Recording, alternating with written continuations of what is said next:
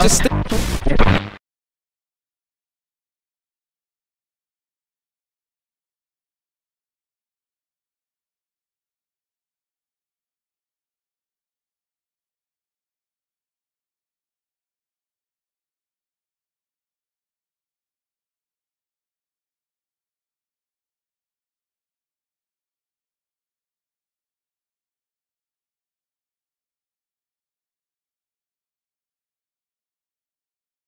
I qualified 10th on the top 32 qualify on Friday, and Will qualified at the 23rd on Friday, so that means that he was going to be my first opponent for the top 32 tandem, which is going to be held on Saturday.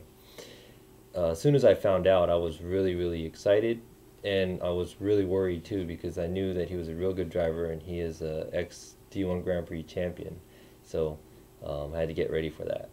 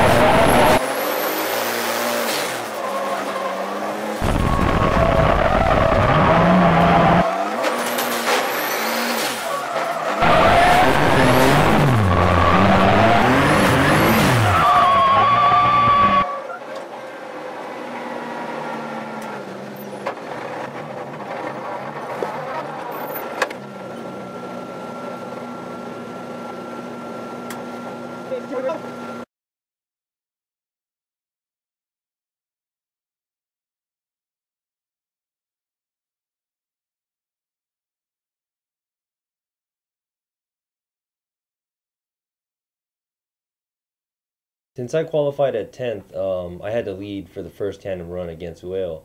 As soon as I was coming off of the wall on the inner bank, the first run, I looked back and I didn't see his car, so I was kind of glad that he wasn't on my tail. Right after the first run, I was talking to my spotter over the radio, and they told me that he had basically spun, or didn't spin out, but he kind of collided the wall, hit the wall. So I was kind of happy. Not happy, but I was glad that I had the bigger advantage.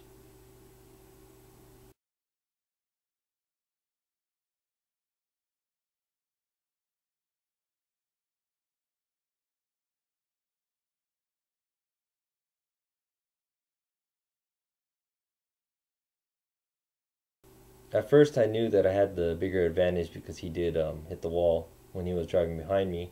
So when I was behind him, I knew that I can give him a lot of space and still be able to win and move on. And before we went into this battle against him, I knew that he was going to be throwing a lot of angle and he was going to be driving a lot slower than I am, because I'm more of a speed-based driver. So what we did was we took the wing off and we aired up the back tires so we can have a lot less traction.